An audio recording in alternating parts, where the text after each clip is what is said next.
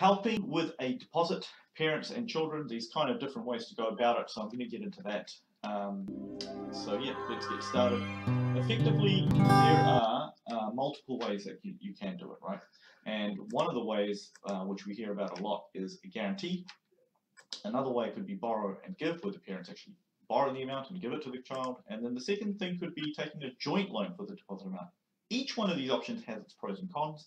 Obviously, you'd want to get specialist financial advice. This is very generic. And of course, you'd want to talk to your lawyer before transacting anything. But a guarantee is effectively pretty simple to understand.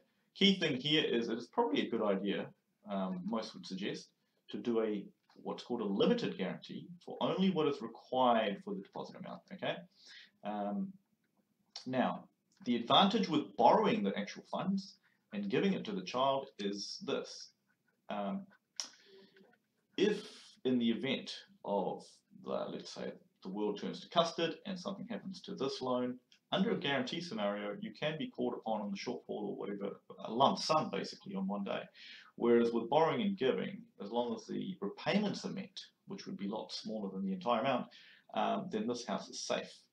A joint loan is where the child and the spouse are doing basically a joint loan for the deposit amount with the parents, of course, and using that as a deposit with a separate lender under just the children's name. So that has its own advantages. Again, look, some of this might be acceptable, might not be acceptable by all banks, so it's important to talk to someone like myself first before you go down the road of getting the legal advice, which you should do, of course, before transacting.